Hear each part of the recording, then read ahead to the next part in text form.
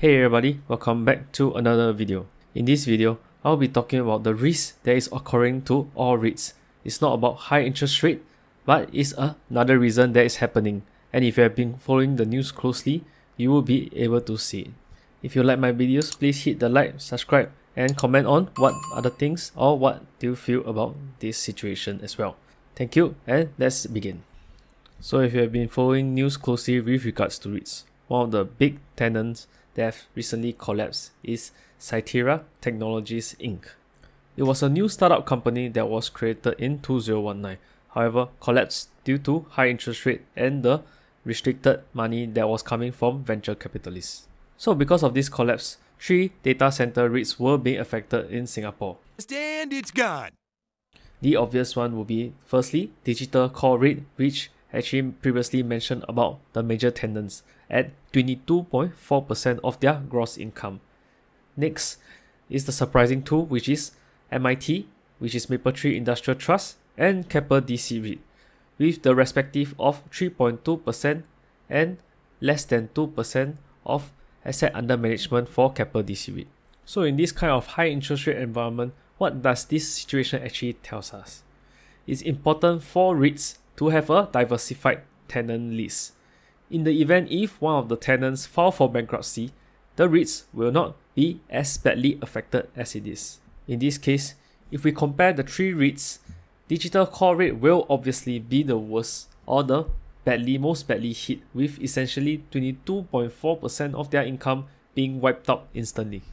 Moreover, if you follow my previous MIT earnings call video, the management has mentioned about how hard it is to get tenants, and having a downtime of 6 to 9 months will greatly lower income for REITs during this period.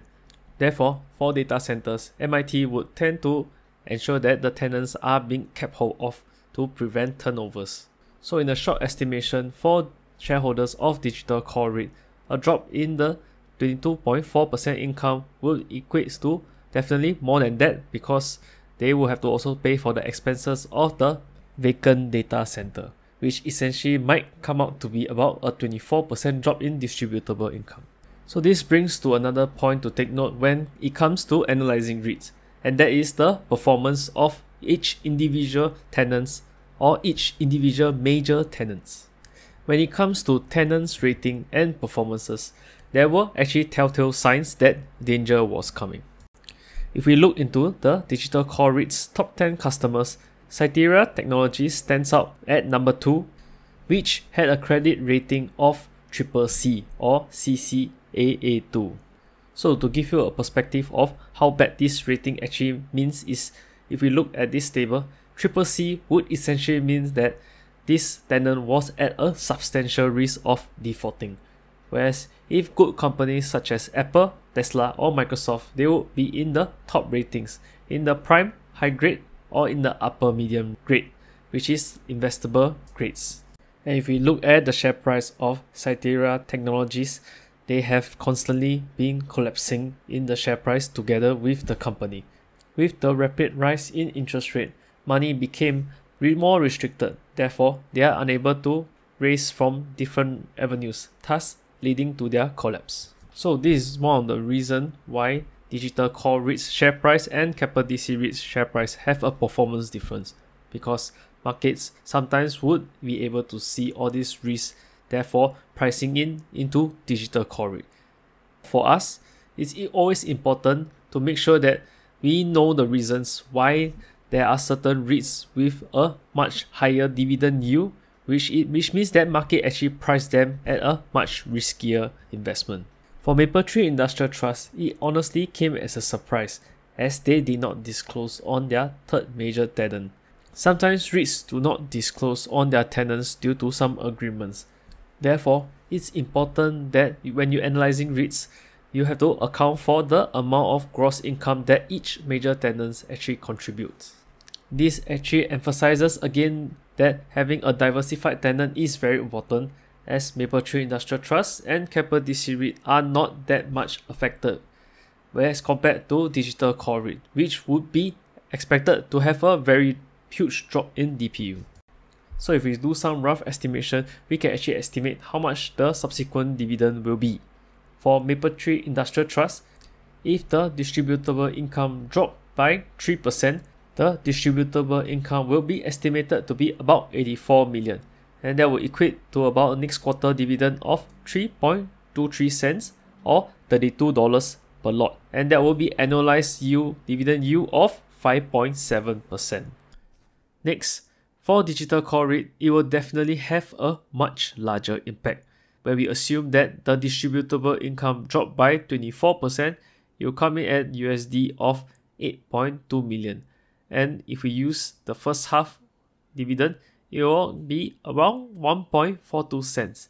And that will annualize to about 8.2% at the current share price. So, more bad news for REITs as well. And one of the ones that I always talk about is Manulife US Reit. But because of this, it's also a risk to other US office tenants as well.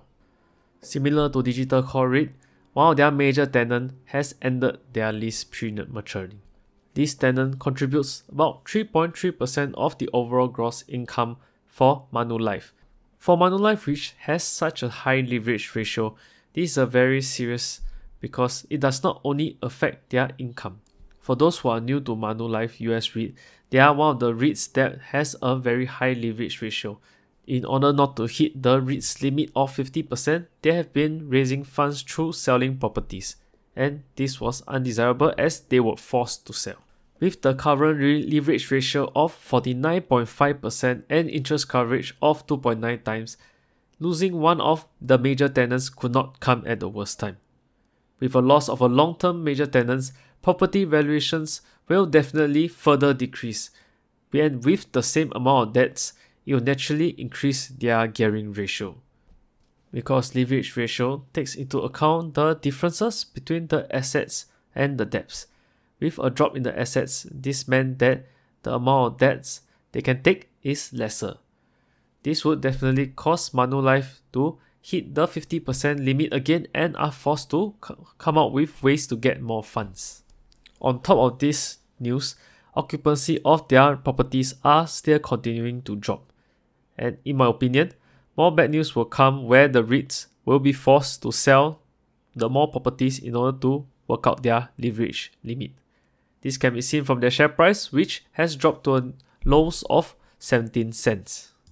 Therefore, when it comes to investing, it's always important to know what you are investing in and why the REITs are priced at such a different level.